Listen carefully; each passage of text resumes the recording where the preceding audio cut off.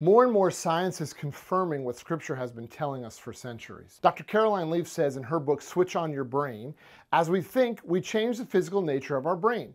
As we consciously direct our thinking, we can wire out toxic patterns of thinking and replace them with healthy thoughts. To me, what that sounds like is essentially Romans 12:2. Do not copy the behavior and customs of the world, but let God transform you into a new person by changing the way you think. Then you will learn to know God's will for you, which is good and pleasing and perfect. Science is telling us what the Bible has been telling us for centuries. Change the way you think to operate the way God wants you to operate. And my encouragement to you would be to find time to sit with God and start to ask Him to change your mindset.